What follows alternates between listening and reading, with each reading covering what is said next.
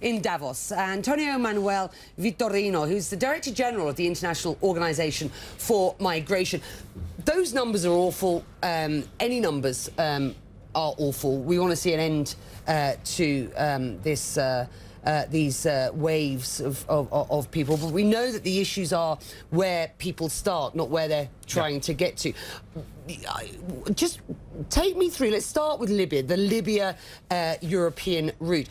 There have been some improvements, sir, despite these numbers. Why? Why are we seeing improvements? Well, we have reduced by 80% the number of arrivals, comparing 2018 with 2017, because there have been a number of actions that have been developed not only by the Libyan authorities, but the Libyan Coast Guard in guaranteeing the integrity of their borders, but also by the international community.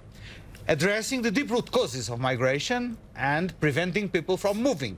But, let's be honest, the figure of those who have died last year is still extremely high, which means that a lot remains to be done before the journey starts. We need to persuade people that if they go ahead, there is a risk for their lives. One of the reasons, let's be quite frank, as to why people aren't travelling that route as much as they were, is because the Italians have said, we're closed for business, right? Well, the refusal of boats entry in Italy is a decision of the Italian government. It should be in line with legislation, international maritime legislation. But there is a joint effort of a number of countries to save and rescue operations in the region. In fact, the Mediterranean today is a sea where the traveling has become much more intense in the western part than in the central part or in the eastern part. That shows that things never come to a close. We need to keep monitoring the evolution of the situation. Right, and I understand when you say we need to get to the root causes.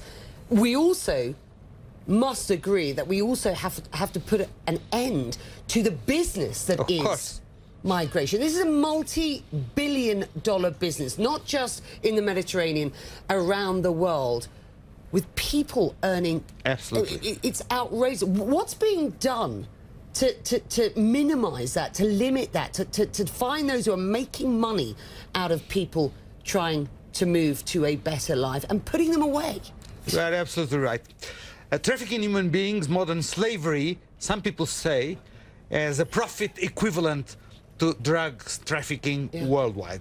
This means that we need to fight against those criminal networks, which requires, first, raising awareness of the potential victims. Secondly, having protection mechanisms to the victims themselves. Third, police and judicial cooperation in dismantling the criminal networks. And last but not least, not just lying with the operationals. You need to go upwards to the top of those criminal organizations and prosecute them and put them in jail. I want to talk about two other issues with you while I've got you here. The first is a story that is making headlines on CNN and networks around the world, and that is Venezuela. How big a problem is the issue of migration out of Venezuela as we see these rolling headlines? I think that the situation in Southern America, because of the situation in Venezuela, we are dealing with a very serious humanitarian situation. We assess, together with the High Commissioner for Refugees, that there are roughly 3 million Venezuelans in the neighboring countries in need of humanitarian assistance. They flew from the country in very difficult livelihood conditions.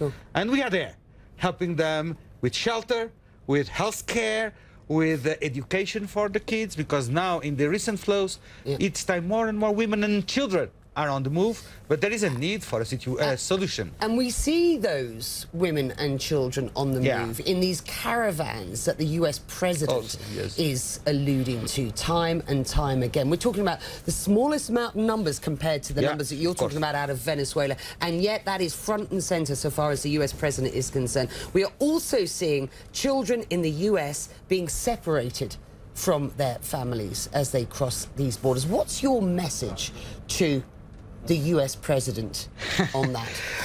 My message is not just to the US president, it is the world at large, saying women and children on the move are usually, by definition, the most vulnerable migrants. So they need special care. And we need to guarantee that the families are not disrupted by the movement. You know, they are being. Migration journey is a very harsh decision taken by people. It's very painful from the human point of view. So I think that it is our obligation, irrespective of our political positions, it is our obligation to safeguard the dignity and the human rights of the migrants. And when you hear the US president talking about criminals crossing the border, rapists, murderers, of course do you see the evidence of that? Of course we are dealing with a huge amount of people. There are good people and some of them will not be that good. With that, we're going to leave it there. We thank you very much indeed for joining us.